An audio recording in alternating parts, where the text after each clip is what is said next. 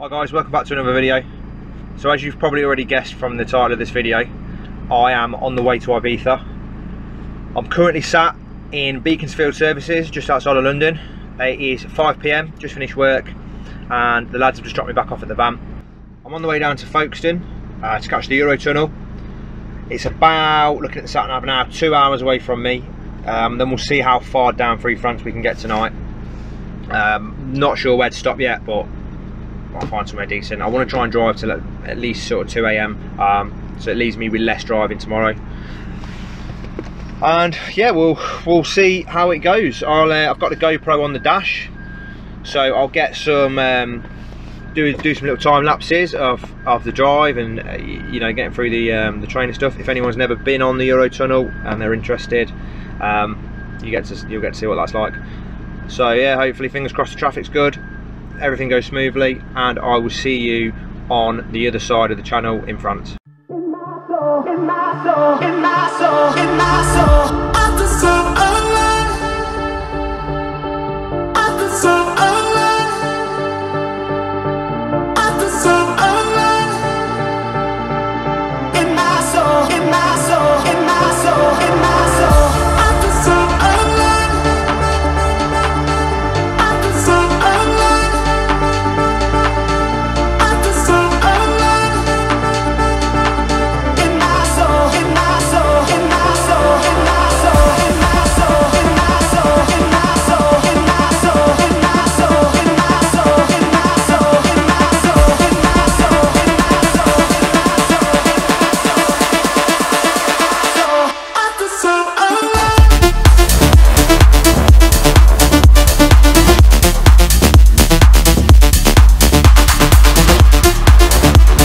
A few moments later. So of course, with this being England, it was never going to be plain sailing. It's basically standstill traffic. It has been the whole way. Classic M25. So make sure you give yourself loads of time if you're going to be doing this, because M25 on a Friday at sort of, what is it, 6:20 is not the place you want to be. Everyone seems to be crashing, breaking down, you name it, it's happening.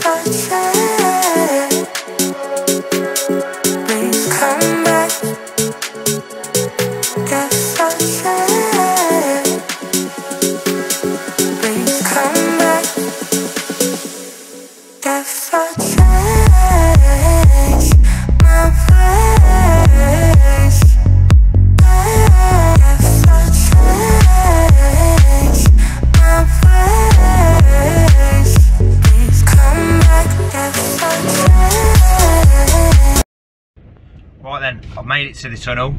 I'm just going through the sort of departure area. They've let me on early, so I'm on a train that's about an hour and a half earlier than the one I should be on, which is nice. So that's the perks of arriving early. The train's about 35 minutes long. So in about an hour's time, I should be over the other side into France. Just in the queue now for the train. I'll be getting on any minute. In fact, I'm getting on now, so I'll see you on there. We're on the train. It takes about 35 minutes. Just take a while to load up and to get people off it. The train itself's about 35 minutes. Got remain in your vehicles. Engines off. Windows open. There is toilets on the train if you need a toilet. But yeah, it's, I say 35 minutes and you're on the other side. We are an hour ahead in France, so I shall change the times on the van, so I've got accurate time while I'm sat here now, and we will continue. Right then, we're in France, just at the services. It is actually shut at the minute, unfortunately. Last time I came here it was open, so I won't be getting a coffee. There's two routes that I'm going to take, there's two routes that I could take. One includes toll roads and one doesn't. So I'm going to go on the route without toll roads. Two reasons for this. One being I'm on my own and it's a bit of a pain in the arse to keep reaching over and up, especially when I'm in a lowered van, to pay the toll. And number two, it's going to save me about 150 euros. Last time I did this a couple of years ago, that's about how much it cost in tolls. So we're going to go no toll routes. It is about 3 hours slower, 3 to 4 hours slower than the other route, but it is 150 euros cheaper, so sort of, you know, you make your mind up on what you want to do. As for now, I'm going to get cracking. I'm going to try and get about another 3 hours driving under my belt, and then I'll probably have a little nap. It's about 1:30. I've just stopped for some classic French cuisine for lunch. I thought I'd give you a little update. So we are about, I think I've done about 6 or 7 hours driving this morning. Which takes the total travel time up to about 13 hours so far. I've still got about 11 hours to go until the ferry. The van is running absolutely perfect, no problems at all. Really smooth. Yeah, honestly, yeah, really happy with it. It's a big test for it, especially considering the furthest it's really ever been is sort of 2 hour runs. Slept in it for the first time last night, really comfortable. You know, jumped to bits with the bed. It was a cooler, it's a little bit cooler in northern France at the minute, so it wasn't a very hot night last night, so I was nice and comfortable. So we'll see how it gets when the weather's a bit warmer down south. But yeah, absolutely chuffed to bits at the minute. I managed to find a cheap petrol station. So I paid about, I think it was 170 euros for diesel a litre, which works out to about £1.60. I filled the tank, got about 90 euros in it. That was about £85, sort of 80 quid. And at the minute, I've only used about a quarter, so you've still got 3/4 of the tank left. So I'm expecting to get all the way on this one tank of fuel at the minute. So the economy is really good. It's only a 1.9 diesel. As you'd expect, it'd be good, but it's an older van. It's only got 5 gears, but it's still doing really well. I'll work out the total mileage and the total cost per mile at the end. Obviously, it's hard to do that now, but really, yeah, I'm pretty happy with it. I'm going to eat this, and then I'll get on with the last stage of the run. We'll do 11 hours straight. Probably won't stop, to be fair, because arrival time's at about midnight, and I want to get as much sleep as I can before the ferry in the morning. Okay, sit rep. Made it to Spain, so this is the Spanish border. I came through a nice little route through the Pyrenees, massive tunnel. Never been this way before, so thought I'd change it up. Lost a bit of time in France, so around Bordeaux, really bad traffic on the ring road. Well, it's not a ring road, but it's like a ring road. And then there was an accident coming off that as well, so we lost about an hour. I managed to gain some back with some spirited driving through the Pyrenees, but the current ETA, we've got 4 hours left to Valencia, and ETA is at 20 to 2 in the morning. I've got a quarter of a tank of fuel, just debating whether to put some in here, but it's a bit pricey here, so I think I'll carry on and see if I can find a cheaper station. But we might make it. The van's been doing really well on fuel, so I know that's from our driving through the mountains, so we might even make that 4 hours. It's about, I think we've got about 500 kilometres left, so we'll see. Yeah, I'm fueled up to carry on for another 4 hours, so let's get to it.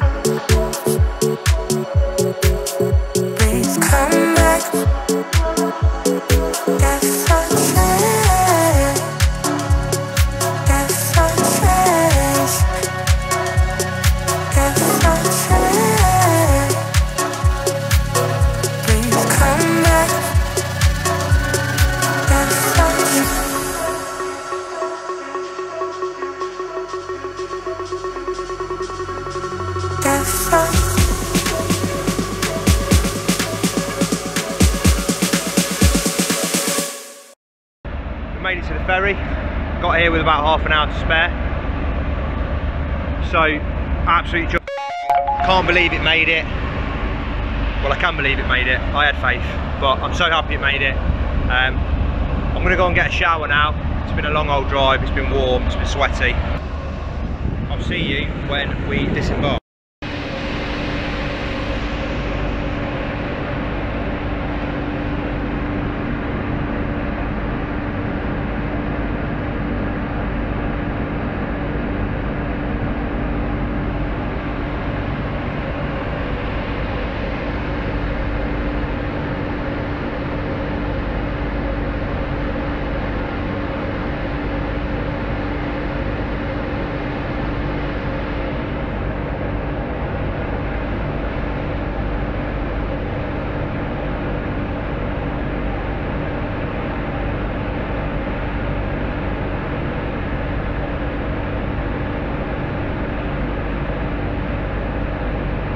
Six and a half hours later.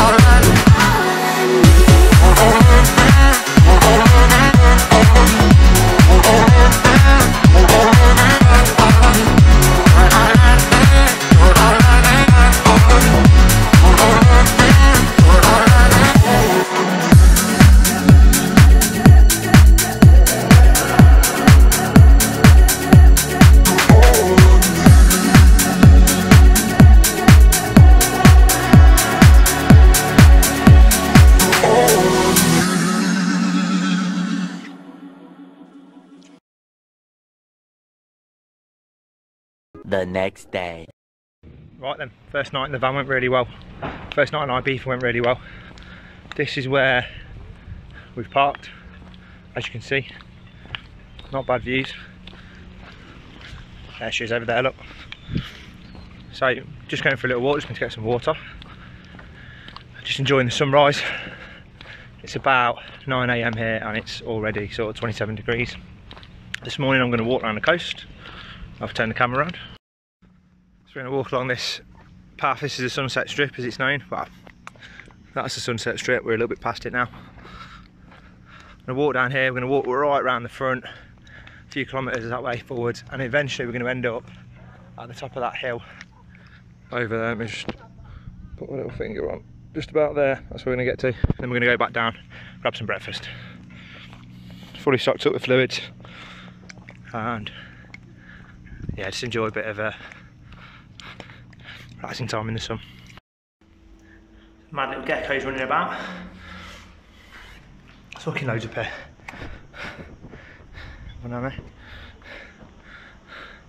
Scenes.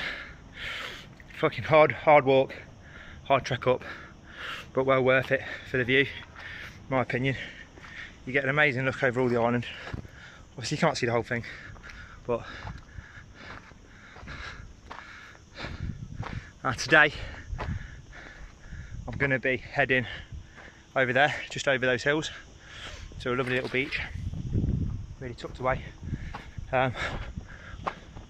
But before that, I've got to head back down there, get some club tickets, get some breakfast, and get a shower. I'm going to bring the video to an end here and enjoy my holiday. Thanks so much for watching, if you've watched this far. If you subscribe to the channel, thanks very much as well. You know, really appreciate the support. If you're not, I'd like to ask you to hit the subscribe button if you can. Doesn't mean anything to you, but it means something to me. Annoyingly, my media card corrupted and I lost so much footage. Absolutely gutted about it.